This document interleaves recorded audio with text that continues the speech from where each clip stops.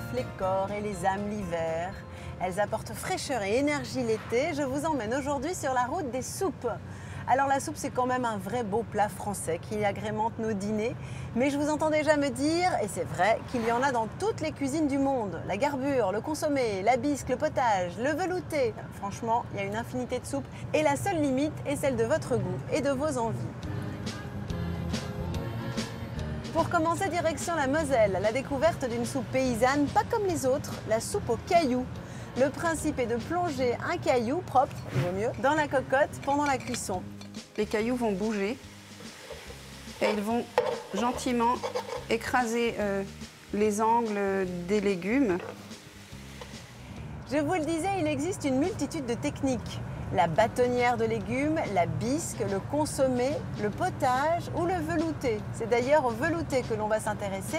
Le velouté qui a la particularité par rapport à une soupe paysanne ou une soupe mixée d'avoir une texture particulière. Les œufs vont permettre de lier le velouté.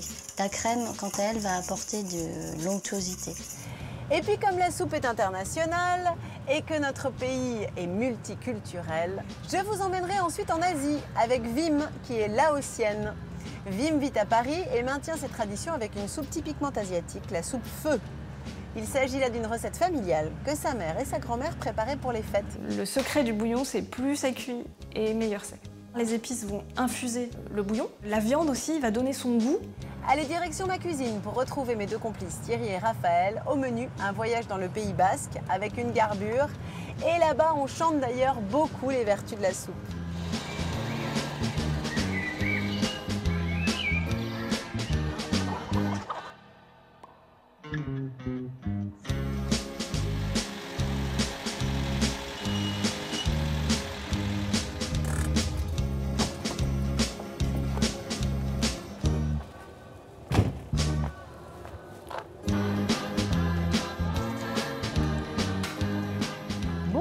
Bonjour messieurs. Et voilà, Julie.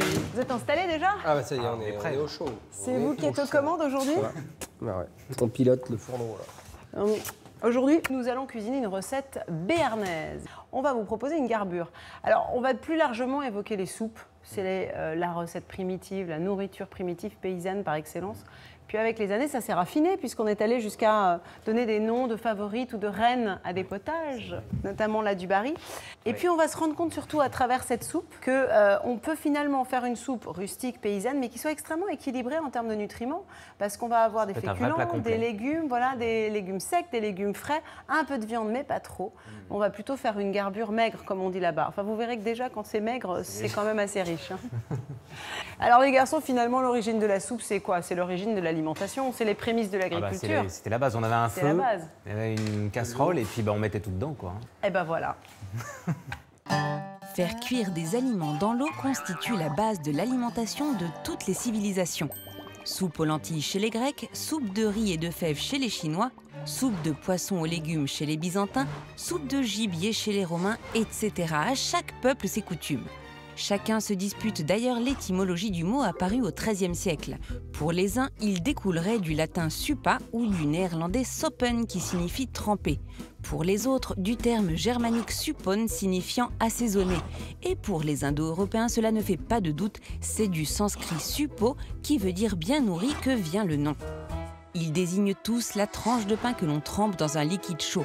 Un bouillon, du lait, des sauces ou du jus de viande selon les bourses de chaque famille.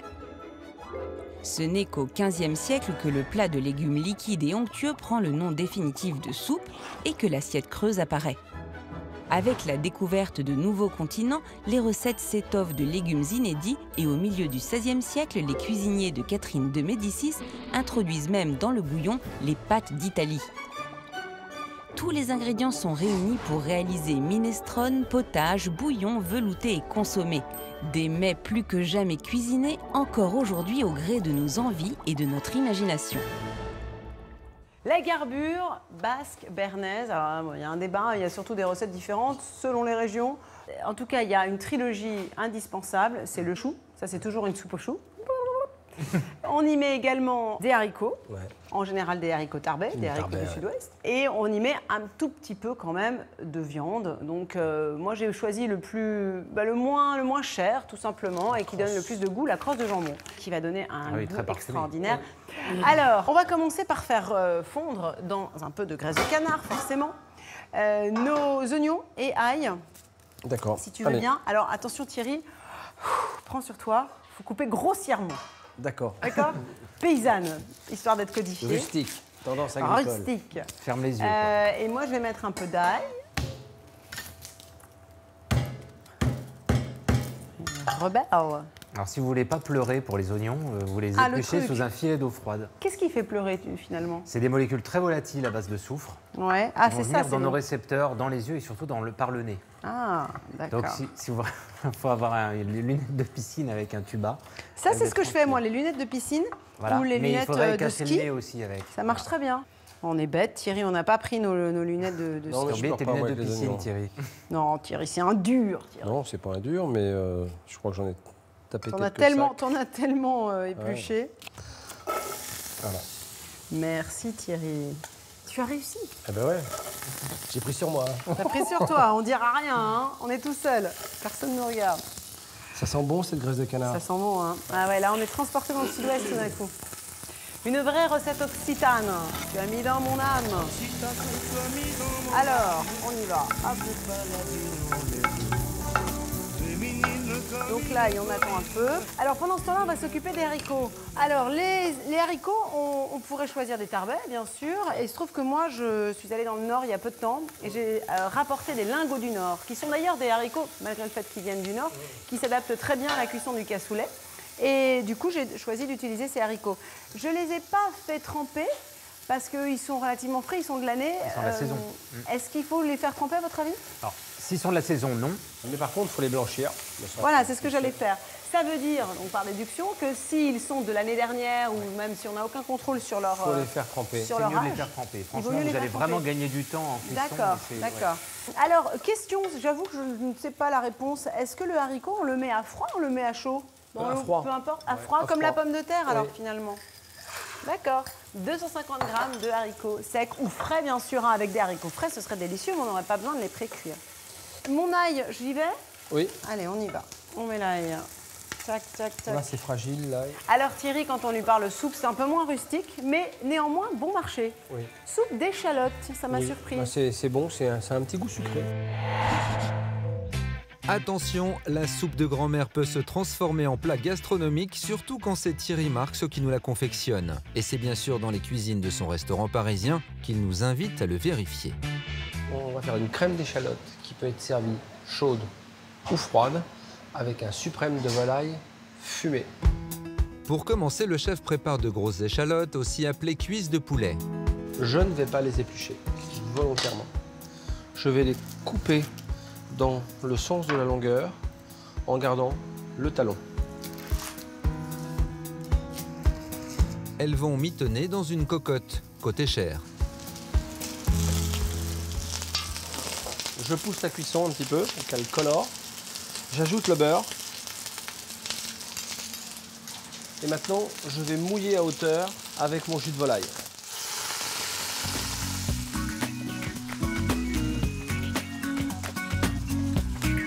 Et je vais laisser cuire à l'étouffée. Environ 35 minutes pour qu'elle soit bien confite, ce qui permet à Thierry Marx de s'occuper de son suprême de poulet. Je vais mettre la volaille à pocher dans un bouillon de volaille, avec la peau, pour le goût, pour le gras. Dès que le poulet est poché, le chef l'égoutte et le sèche pour passer à l'étape suivante. Et on va fumer. Un fumage maison réalisé avec un mélange d'herbes aromatiques du jardin. Qui dit mieux? Le temps que l'arôme imprègne le filet, Thierry retourne voir la cuisson des échalotes. Là, elles sont confites. On va pouvoir les hacher. La pulpe de chaque échalote est prélevée et passée au mixeur avec, à mi-parcours, 2 cuillerées à soupe de bouillon de volaille pour délayer. Puis le tout est mélangé à de la crème fraîche montée. On fait le mélange sur au froid, saladier très froid ou sur glace. Sur glace pour maintenir aussi une texture épaisse.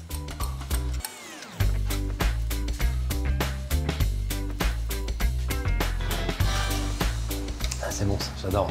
La crème fin prête, Thierry Marx n'oublie pas son suprême de poulet. Volaille fumée, voilà, hop. On va enlever la peau. Enlevez la peau et coupez de fines tranches pour dresser l'assiette. La crème d'échalote est versée en premier. Arrive ensuite une quenelle de crème fraîche fouettée. Le chef dépose ensuite les lamelles, assorties de fines herbes fraîches. Et pour finaliser en beauté, quelques larmes de véritable vinaigre balsamique de Modène. Crème d'échalote, volaille fumée et vinaigre de balsamique.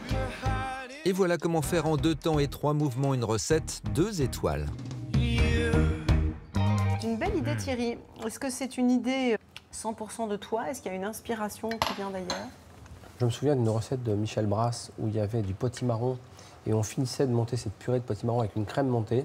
Et je me suis dit, pourquoi pas... Côté cappuccino un peu. Ouais, et l'échalote cuisse de poulet, cette grosse échalote qu'on arrive à confire dans sa coque, je trouve ça sympa. Qui est plus douce, plus sucrée que l'échalote grise. Ouais. C'est très très Moins bon. aromatique d'ailleurs. Vraiment, c'est une bonne idée. C'est vrai que c'est aéré, hein. On sent vraiment une légèreté dans le plat. C'est pas gras et en même temps, on n'a pas le lourd. côté agressif de l'échalote parfois crue. Ah non, c'est la cuisson longue là qui développe le sucre. Puis Et la volaille est très tendre aussi. Moi j'aime bien la poitrine de volaille fumée, mais si on n'a pas le temps de faire sa poitrine de volaille fumée, il en existe de la très bonne. Ah, déjà fumée? Oui, dans les boucheries un peu délicatessens, cachères, comme ça. Et en général du jambon de dinde, c'est très bon. Merci Thierry. Merci. Délicieux. On se régale. Les garçons, après la dégustation, la science. La science Et infuse. maintenant, tu vas nous parler de... On mange des légumes, c'est bien. Mais si on mange des légumes avec en plus leurs vitamines, c'est quand même un peu mieux. C'est mieux, ça fait grandir. On m'a menti quelque part, à mon avis. Je crois que j'ai mangé un peu plus de soupe. Ben ouais. Dans de meilleures conditions. Et hop là. Alors, oh, comme c'est beau cet étal de regardez ce légumes. potager, voilà. Magnifique. On va retrouver à peu près tous les ingrédients ici qu'il y a dans les soupes. Et puis la question c'est de se dire, est-ce qu'on va manger ça chaud, froid et pourquoi? Alors, comment j'ai classé ces légumes? Vitamine C, que vous allez retrouver ici. Je vais vous rajouter aussi des herbes aromatiques. Ici, vous allez retrouver des légumes riches en vitamine D. D'accord. Voilà. Ici, ça va être la vitamine A. Alors par contre, hélas, voilà des températures. Ah, alors, auquel elle se détériore ces vitamines, et voilà, c'est ça? 35 à 50 degrés, c'est quand même très faible. Les vitamines C disparaissent. Ah. Un peu plus haut, donc 90 à 95, vous avez la vitamine B et la vitamine E qui disparaissent. Et il faut monter quand même à 100, 110 degrés, aller jusqu'à 120 pour la vitamine A, D, la PP et la B. Donc ça, c'est la vitamine la plus résistante à la cuisson. Mais en règle générale, si vous voulez garder les vitamines, il va falloir cuire bien en dessous de 100 degrés. Et par contre, tout ce qui est herbes aromatiques, ça c'est vraiment à mettre en fin de cuisson dans la soupe, au moment où vous mixez si vous avez envie. Parce que dès 40-45 degrés, on a vu les vitamines partent et aussi les goûts, les saveurs. Dès que vous chauffez un peu de fenouil, un peu de persil, tout part dans la pièce. C'est intéressant. Eh bien, maintenant, on reste dans le végétal, puisque je vous emmène dans les forêts des Vosges. Je fais rêver à la Bresse, exactement. Un petit village que je connais d'ailleurs. Et à la Bresse, Marie-Hélène et son mari donnent des cours de cuisine en duo. Ils ont tous les deux fait l'école hôtelière, une formation très classique. Et ils s'intéressent aussi aux plats ménagers, notamment la soupe aux cailloux. Alors, on ne mange pas le caillou. Attention, le caillou a une fonction. On n'en dit pas plus.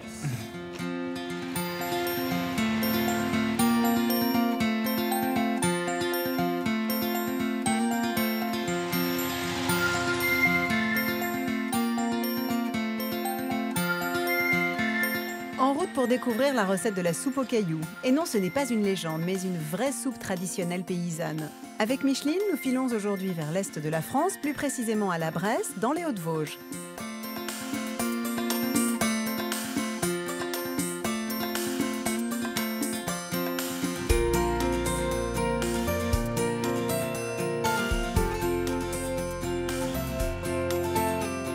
Nous sommes attendus dans une petite ferme où l'on fabrique de la confiture maison et où l'on donne également des cours de cuisine. C'est Marie-Hélène et Joël, son époux, qui nous accueillent pour nous enseigner tous les secrets de cette soupe.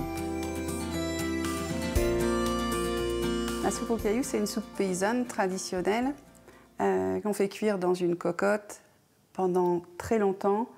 Et la particularité, c'est qu'on ajoute des cailloux à l'intérieur. Et ces cailloux, en bougeant pendant la cuisson, vont légèrement écraser les légumes. Inséparables depuis leur rencontre à l'école hôtelière à l'âge de 16 ans, c'est naturellement en duo qu'ils s'apprêtent à nous mitonner cette recette. Alors, la soupe aux cailloux. Des poireaux. Céleri.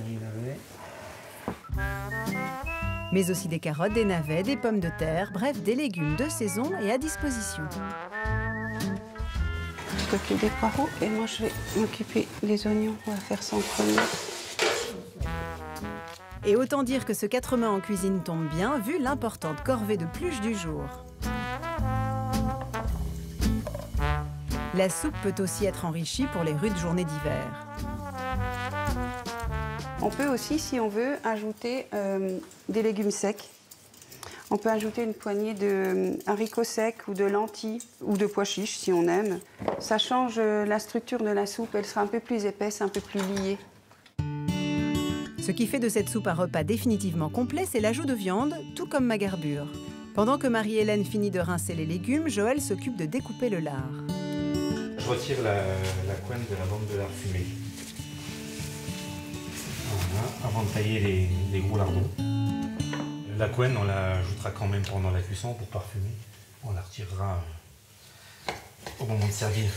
On taille, on a ces gros lardons. Toute cette viande de porc fumée, c'est un peu une spécialité de la région.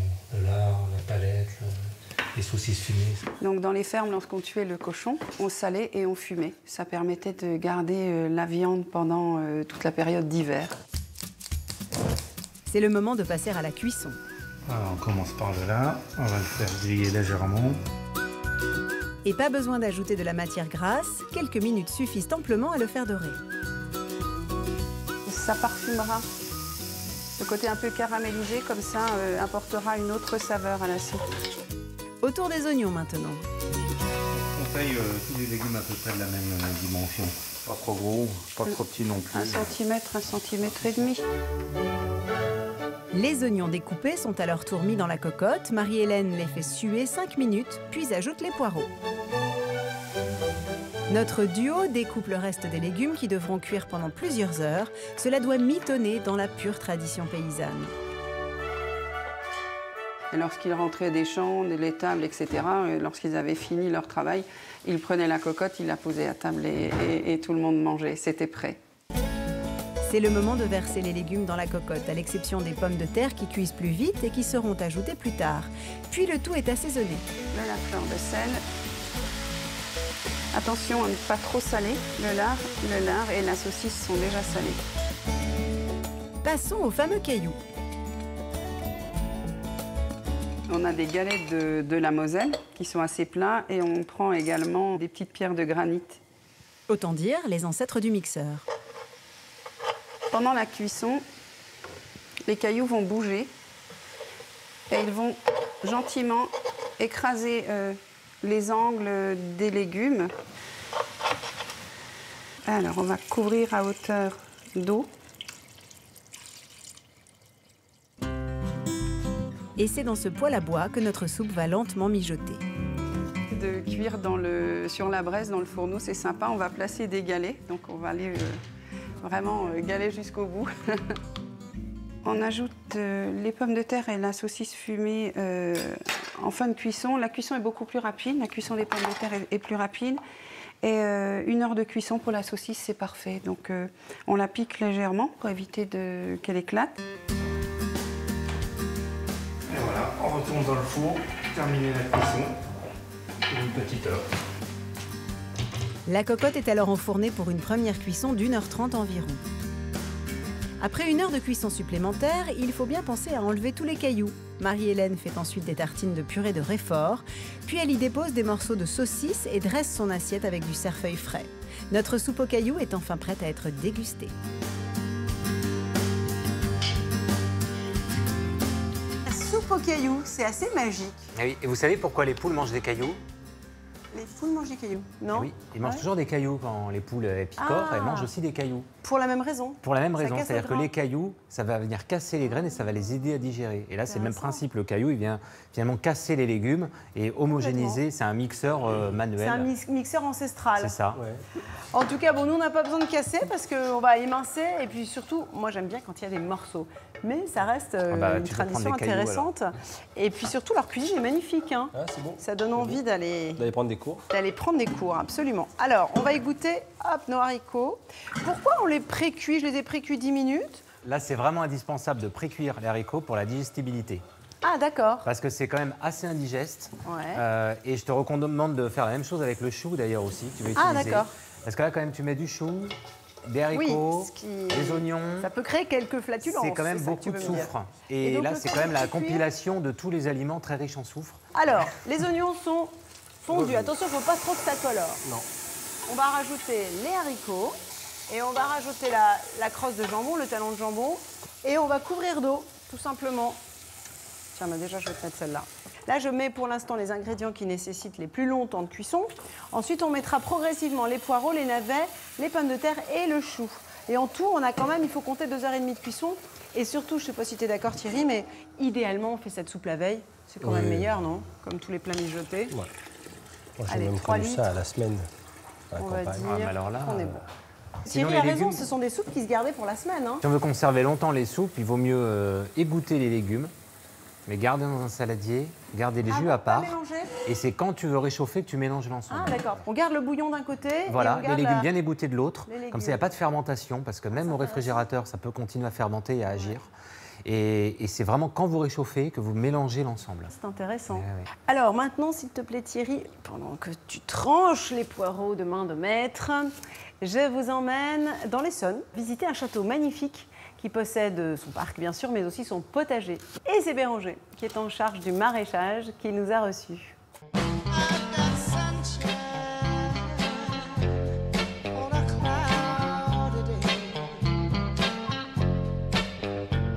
Je vous propose un petit détour, toujours dans le bassin parisien, à 2 pas de la forêt de Fontainebleau. Je vous emmène dans le domaine de Courance, où depuis quelques années, Valentine de Gannet et son équipe de jardiniers ont décidé de ressusciter le potager du château pour lui rendre son rôle initial.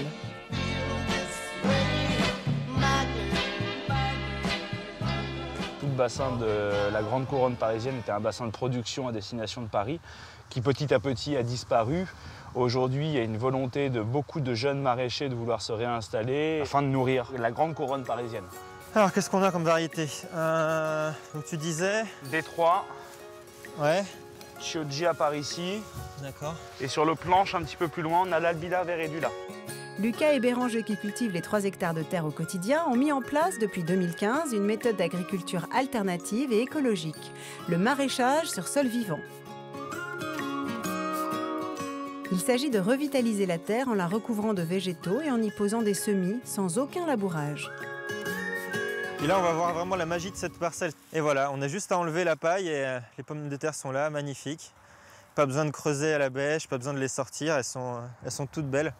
C'est les vers de terre qui sont là, qu'on nourrit, qui vont faire le travail que nous, on fait habituellement avec des tracteurs ou avec des outils à la main, quoi. En gros, ils sont en train d'enterrer toute la matière végétale que nous, on amène sur le sol. C'est tout un écosystème qu'on essaye de respecter. Et en effet, c'est des expérimentations qui sont très intéressantes et qui nous amènent à réfléchir différemment notre manière de produire.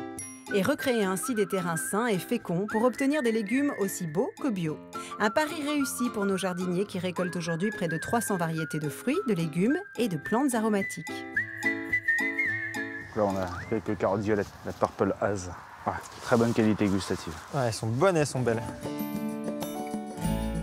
En plus des légumes, Béranger et Lucas ont ramassé de l'ail, des oignons et des échalotes. De quoi préparer une belle soupe, tout droit venue de la parcelle.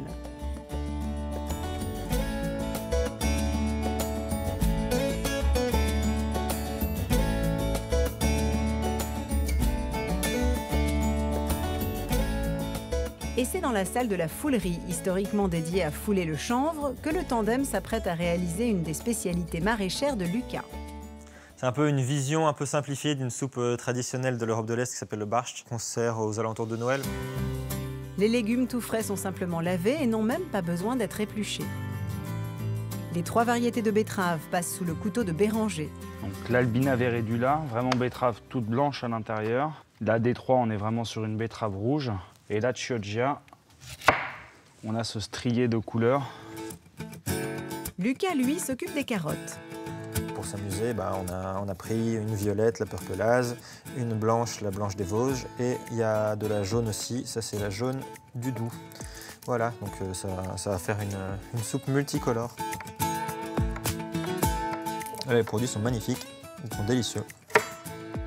Ils sont tous coupés en petits dés pour des raisons aussi bien pratiques que gustatives.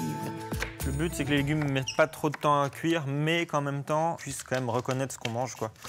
Donc pas que ça devienne de la bouillie. Les ingrédients tous découpés rejoignent la cocotte pour mijoter dans un bouillon de légumes maison préparé en amont. Le seul ingrédient sur lequel on va faire attention au temps de cuisson, c'est la pomme de terre. Et c'est elle qui c'est elle qui donne le rythme de la soupe, quoi. On attend patiemment. Une demi-heure à feu moyen, mais à mi-cuisson, Lucas parfait l'assaisonnement. Le borscht, traditionnellement, il faut que ça pique, donc on lésine pas sur le poivre. Avec les betteraves qu'on a goûté tout à l'heure, les carottes, tout ça, ça a donné beaucoup de sucre à la soupe. Donc pour casser un peu ce côté sucré, pour rajouter un peu d'acidulé, on rajoute du vinaigre. Du vinaigre blanc ou comme ici, du vinaigre de cidre. La cuisson du borscht terminée, Valentine de Gannet, la maîtresse des lieux, vient dresser le couvert et déguster la soupe avec sa troupe. À table! Béranger, Lucas, Delphine, le fruit de votre travail.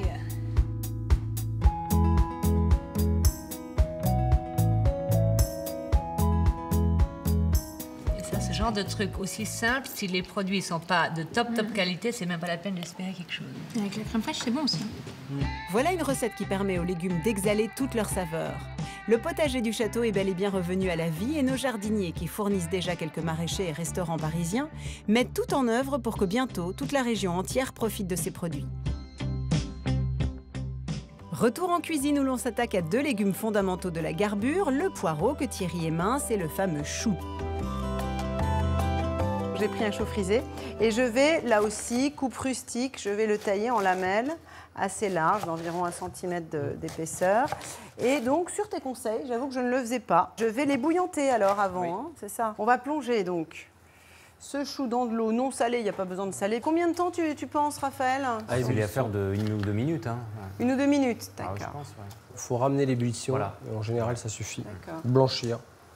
Thierry, notre soupe a cuit quasiment 1 heure. Ouais. On peut rajouter nos poireaux, si tu veux bien. Alors, pendant que les poireaux cuisent, il leur faut encore 1 demi-heure de cuisson. On va peler et couper les pommes de terre en morceaux, toujours un peu rustiques, pour qu'on les distingue dans l'assiette, les pommes de terre et les navets. Je te laisse les pommes de terre, je me charge des navets et je surveille le chou.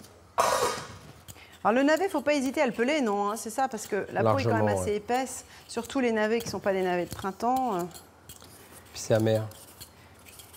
Thierry, avant de rajouter ces légumes dans notre soupe, pour 30 minutes à nouveau, je t'emmène rencontrer Sophie. Sophie est une experte des soupes. Elle a même écrit un livre sur le sujet. Et elle va nous expliquer les techniques et donc les différences entre soupe, crème et velouté. Et oui, parce que tout ça est assez codifié. Ouais, c'est incroyable, mais dans les grands livres de cuisine, il y a au moins 80 pages sur les soupes et consommés. C'est quand même assez étonnant. Et elle va même rentrer dans le détail d'un velouté du Barry. Ah oui, c'est bon ça. Ah oui, c'est très très bon. Une fois n'est pas coutume, j'ai laissé Micheline au garage pour retrouver notre spécialiste des soupes à quelques pas d'ici, à Paris. Sophie Dupuis-Gaulier, styliste et auteure culinaire, a percé tous les secrets des soupes de France et d'ailleurs. Elle va nous montrer comment réaliser un velouté et un consommé, 2 techniques bien différentes.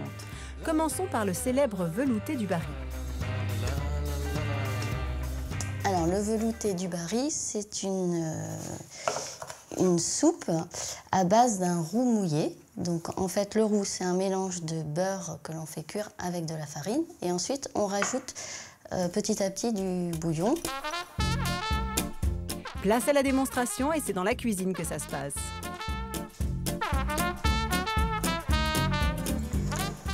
Donc là, je réalise le roux. Donc, pour faire un roux, on va faire fondre le beurre. Donc là, j'ai pesé 50 g de beurre à feu doux. Pour obtenir un roux blanc, Sophie veille à ne pas faire colorer le beurre. Puis elle ajoute les poireaux émincés qu'elle enrobe. Donc les poireaux sont bien attendris, le beurre est resté blanc, il n'a pas trop doré. Donc hors du feu, j'ajoute la farine. 40 g de farine d'un seul coup. Donc c'est important de la laisser cuire 3 ou 4 minutes, sans cesser de mélanger pour pas que ça attache au fond de la casserole. Et pour que la farine ait le temps de cuire, une fois le roux prêt, Sophie le mouille avec un bouillon de volaille chaud pour éviter les grumeaux. Maintenant, je rajoute les fleurettes de chou-fleur. Donc maintenant, je couvre et je laisse cuire au moins 30 minutes.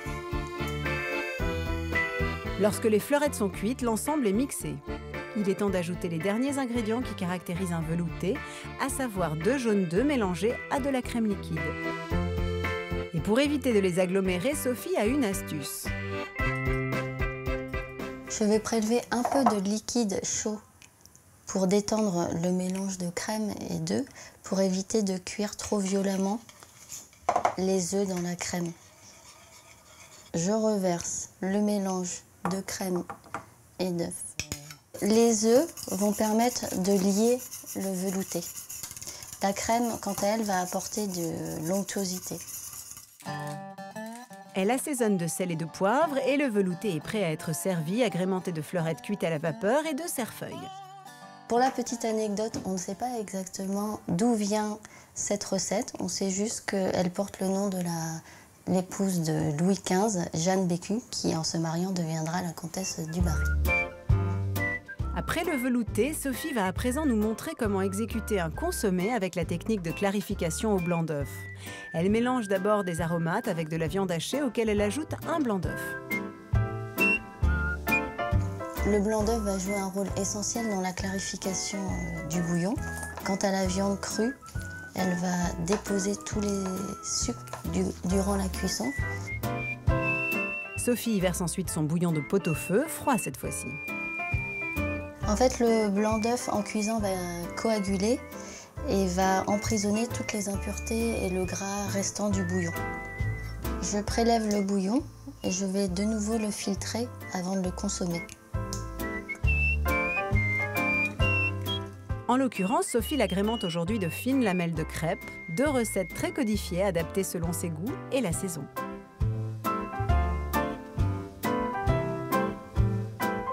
Vous qui êtes des experts, est-ce que Sophie était juste dans ses descriptions de recettes? Alors, elle est assez juste, hein, parce que c'est 2 recettes qui existaient au CAP dans les années 75, la crème du Barry et la clarification d'un consommé. Alors attention, dans la crème du Barry, un petit conseil, quand vous cuisez du chou-fleur, pensez à enlever ce gros morceau là. Trognon là. Blanchir ce trognon, ouais, parce que ça c'est indigeste. Ça va amener, ce que disait Raphaël, beaucoup de fibres. Beaucoup de fibres, beaucoup de soufre, ça fait une soupe indigeste. Donc enlevez-le. Et semitée de chou-fleur, bah, c'est très petit. Une semitée, c'est tout petit morceau comme ça. C'est l'inflorescence quoi finalement. Voilà, c'est ce qu'on va mettre sur le dessus de l'assiette, quasiment accru, avec du cerfeuil. Alors, nous, on revient à notre soupe plus rustique. On va rajouter, maintenant que nos poireaux ont une demi-heure de cuisson, on va rajouter les navets et les pommes de terre. Et les pommes de terre, c'est parti. Et les pommes de terre, c'est parti. Et zou. Ça sent hein, cette couenne de... Alors Thierry, moi je ne vais pas rajouter grand-chose à l'histoire parce que je trouve qu'une soupe paysanne doit rester paysanne. On ne va pas la rendre plus citadine. Mais je trouvais intéressant d'apporter un petit contraste de texture sans ajouter un produit supplémentaire. J'ai pensé au jambon. On a cette belle machine, on peut couper de fines tranches.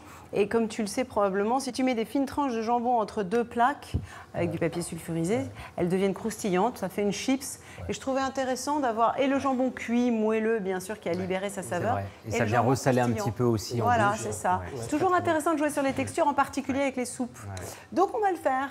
On va trancher, j'avais commencé d'ailleurs, on va trancher un peu notre jambon. Regarde, ça c'est parfait. Qu'est-ce que tu en penses? C'est bien en épaisseur, très bonne idée. Pour c'est facile à refaire. Quand vous avez un bon jambon aussi comme ça, à l'apéritif, quand il reste des tranches qui ne sont pas très jolies, des talons comme ça, tranchez fin. Ah oui, c'est vrai. Faire sécher, ça fait comme des chips. Ça fait comme des chips. Je trouve ça bien meilleur que ce qu'on achète. Le bacon, c'est pareil aussi. Celui-là, il ne sert à personne. Celui-là non plus. Rien de perdu. Rien de perdu. Oui, allez, testons pour voir la... de retrouver. Ouais. Et tu remets la plaque par-dessus. Une deuxième feuille de papier sulfurisé et c'est parti. On va mettre notre plaque. Pourquoi? Simplement pour permettre que ça gondole pas, que ça sèche pas. Voilà, c'est ça. Et on met à quoi? 200. Moi, j'avais prévu 220. 220, c'est bien. Oui, 220, ça te va? 10 minutes, hein, pas plus. Ouais. On va voir, de toute façon. On va voir, ça dépend de l'épaisseur du jambon. On a du piment dans notre potager. Est-ce qu'on n'aurait pas intérêt à en glisser un plutôt que de mettre le célèbre piment d'Espelette en poudre quand on a du piment frais? Si on a du piment frais, pourquoi pas? Ah bah ouais, tant qu'à faire.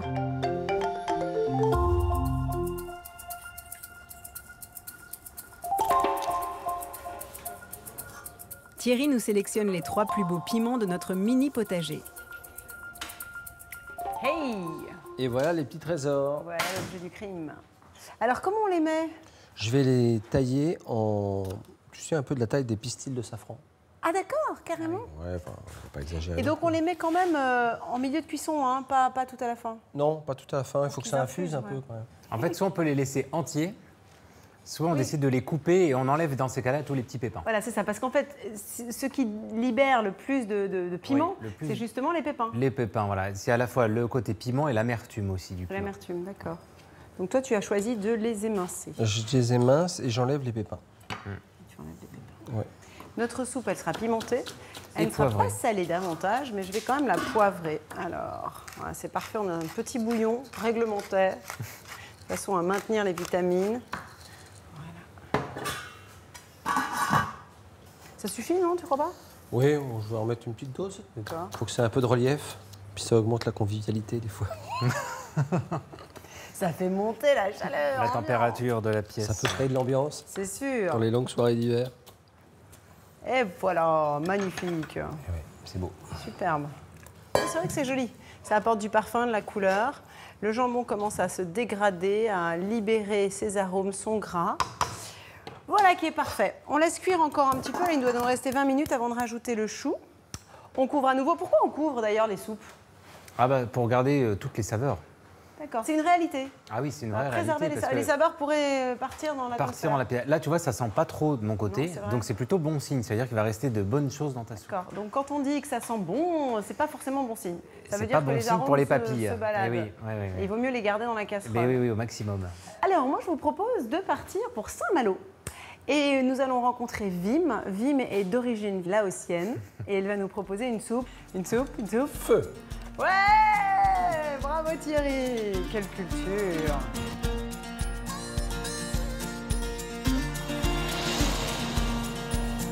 C'est vers les côtes bretonnes que nous filons maintenant, à Saint-Malo plus exactement, la ville corsaire historiquement liée au commerce des épices et depuis toujours ouverte sur le monde. C'est donc tout naturellement que Vim Vallée s'y est installée. Originaire du Laos, cette ancienne chef marketing s'est totalement tournée vers la cuisine et elle est aujourd'hui chef à domicile. Elle va nous montrer comment réaliser la soupe emblématique de l'Asie, appelée soupe pho, ou plutôt feu, et venue du Vietnam. D'une part, c'est délicieux. D'autre part, c'est très équilibré et c'est très aromatique. Ce qui est typique de la soupe vietnamienne, c'est vraiment les épices qu'on va infuser à l'intérieur, qui vont vraiment donner le goût au bouillon. La recette peut commencer.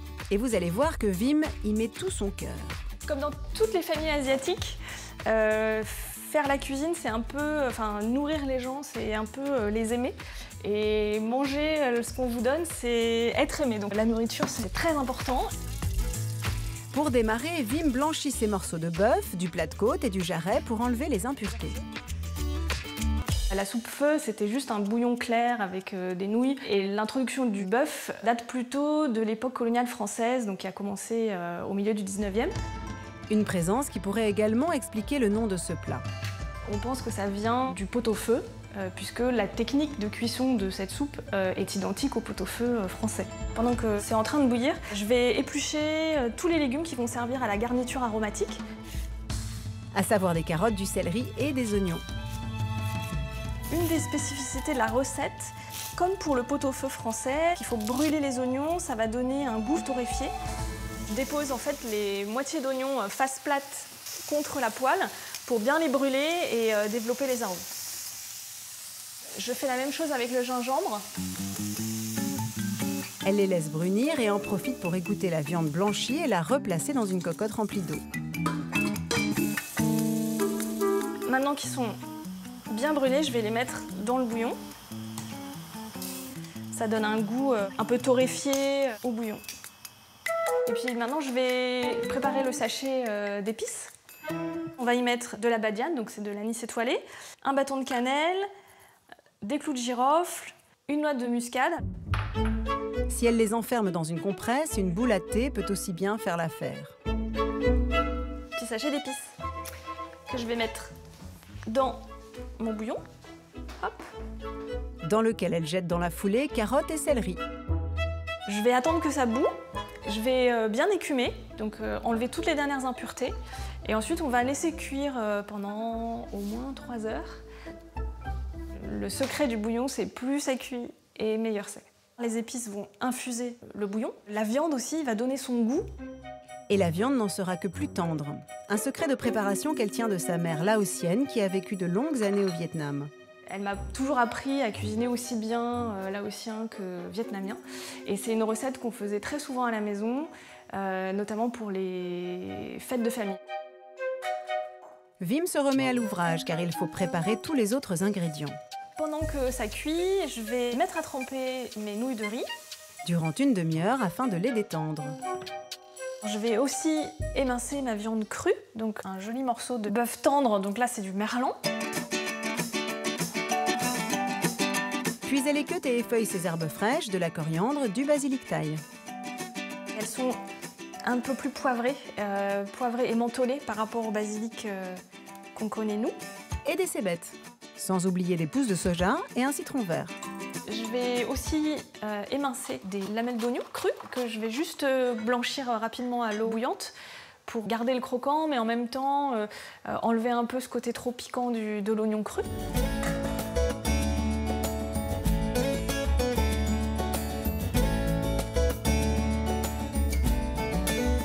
3 heures sont passées, j'enlève le jarret, j'enlève le plat de côte. Je vais remettre la partie osseuse dans le bouillon. Elle réserve ses viandes et goûte le bouillon pour vérifier l'assaisonnement. Donc ça a bien pris le goût des épices et de la viande, mais c'est pas assez salé, donc je vais rajouter du sel. Et je vais aussi rajouter un peu de sucre de canne. Il renforcera l'arôme sucré obtenu avec l'oignon et la carotte. Je vais laisser refroidir le bouillon et je vais tout mettre au frigo jusque demain matin.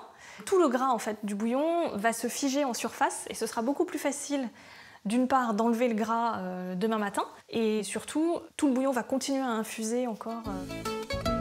En professionnel, Vim a tout prévu et elle a un bouillon préparé la veille, déjà refroidi, prêt à être dégraissé. Maintenant, je vais émincer la viande. Je vais les couper en fines lamelles. Je vais mettre de l'eau à bouillir pour cuire les pâtes de riz. Elle cuit une portion al dente, puis les verse dans un bol avec de l'huile aromatisée à l'ail. Je vais disposer quelques lamelles de bœuf cuit. Et ensuite, je vais mettre des lamelles de bœuf cru que je vais bien étaler. Ça va les cuire instantanément quand je vais mettre le bouillon dessus, en fait. Elle verse son bouillon brûlant par-dessus et ajoute des rondelles d'oignon blanchis et les herbes pour la note de fraîcheur. Je vais rajouter un petit tour de moulin, un poivre et un petit citron. Et voilà, grâce à Vim, nous connaissons enfin la recette pour réaliser et déguster une soupe-feu authentique. Une recette qui traditionnellement en Asie se mange un peu partout dans la rue, dès le petit déjeuner, comme en cas à midi, à 4 heures ou tard le soir. Et oui, la soupe, il n'y a pas d'heure pour en manger. Plus ça cuit, meilleur c'est le feu. Et ben c'est comme notre soupe, exactement. C'est un bouillon de santé. Ouais. C'est vraiment un bouillon pour se restaurer. Très léger, quasiment pas de matière grasse. C'est vietnamien. La cuisine vietnamienne, pour ça, c'est merveilleux. Ouais. Et c'est très aromatique. Ah ouais, non, mais c'est vrai, c'est vrai. On est content de se dire qu'ils se sont inspirés des Français, mais c'est vrai qu'ils en ont fait quelque chose de très raffiné. Tchac. Regarde comme c'est joli. Eh, on se défend pas mal quand même. Hein. À partir de là, il ne nous reste plus que 30 minutes. On met le chou en dernier parce que la tradition veut que le chou doit être encore un peu croquant. Sinon, c'est vrai que c'est un peu écœurant. Oui, puis tu l'as blanchi en plus. Donc voilà, on l'a blanchi. Et là, normalement, les légumes devraient être à leur point de cuisson idéal. On va recouvrir et on va regarder nos tranches de jambon. Nos chips de jambon, si tout va bien. Notre croustillant de jambon. Exactement. Ça sent. Ça sent bon, hein. Ouais. Donc, 220 degrés, une dizaine de minutes, entre deux plaques, entre deux feuilles. Ça sent un gras de gorée. Ah oui, mais le bon gras de gorée. Bah, voilà. Pardon. Oh. Comment ça se passe? Pas mal, non? Est-ce qu'il y a assez de Magnifique. cuisson? Oui, oui. Oui, parce que ça va sécher ensuite. Oui, Hein. ça va refroidir. Il ne faut pas y toucher tant qu'elle refroidisse. C'est ça. D'accord. Sinon, on va les casser. Eh ben, on est presque bon. Il nous reste à laisser mijoter la soupe. On ne va rien vous cacher, on a préparé une garbure la veille, parce qu'on s'est écouté nous-mêmes. Et rappelez-vous, on vous avait dit qu'il fallait que la garbure, idéalement, soit prête la veille. Et puis, si vous voulez faire une garbure pas trop grasse, vous avez vu, on a mis un talon de jambon très gras quand même. Hein, Et ça donne permet du goût. Voilà, ça permet d'enlever une partie ou tout le gras, si vous le souhaitez. Nous n'avons donc plus qu'à réchauffer la garbure de la veille, imprégnée de toutes les saveurs. Je la dégraisse et effiloche la crosse de jambon avant de dresser le tout dans une belle soupière. Attention, chaud devant, chaud devant, chaud devant. Je suis à ras-bord. La soupe est prête. Non, tu sais ce que je veux bien? Regarde, ça sonne. Si tu veux, peux aller ouvrir à nos invités. Allez. J'accueille aujourd'hui Alain Serre, un ancien professeur qui est désormais éditeur et auteur de livres pour la jeunesse. Il vient d'ailleurs d'écrire un livre sur les soupes du monde entier. Basque d'origine, il est aussi un grand spécialiste de la garbure et cela tombe bien. Ainsi que Anne-Catherine Blais, une pionnière de la soupière qui a ouvert le tout premier bar à soupe de Paris dans les années 2000. Elle est aussi de la partie. Bah oui, ça sent bon. On y a mis tout notre cœur. Bah écoutez, on a traité d'un sujet que vous connaissez mieux que nous probablement. Et justement, on aimerait bien votre avis. Alors, chers amis, nous vous avons cuisiné une garbure et c'était assez risqué puisque je crois que la meilleure garbure du monde a été identifiée comme étant celle de votre maman. Exactement. C'est ça, Exactement. officiellement. Comme dans beaucoup de familles du Sud-Ouest, c'est la maman de la famille qui fait la meilleure garbure. Évidemment. Et alors vous, Anne-Catherine?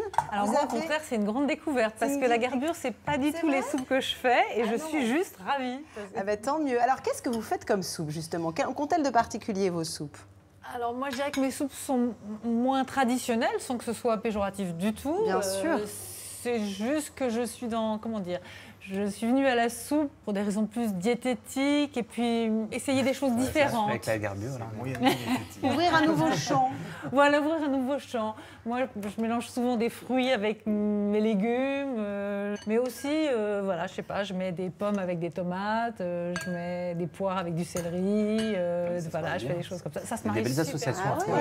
Moi, je suis dans ma tendance, c'est un peu le légume à fond, c'est-à-dire avec peu de choses pour me distraire. Le légume de la saison. Et voilà. Et une fois que une fois que la soupe est faite, on rajoute des petites choses qui vont bien se marier avec. Bref, et plutôt froid ou plutôt chaud, alors du coup, les deux aussi? Ah, les deux. Il y a eu des livres, il y en a eu plein. Le dernier en date, c'est celui-là, bar à soupe. Voilà, velouté de poireaux aux zestes d'orange, velouté de tomates aux échalotes confites, tiens, ça nous rappelle quelqu'un, velouté de panais, etc., etc. Super. Et il y a un autre livre qui est là et qui est magnifique. J'adore ce livre. On dirait un livre de contes. J'étais en train de me dire, est-ce que je pourrais m'en servir pour raconter une histoire à mon fils le soir? J'aimerais bien lui raconter une histoire de soupe parce que ce sont des histoires finalement. Il y a des petites histoires. Voilà, absolument, voilà. On le voit d'ailleurs très joliment illustré.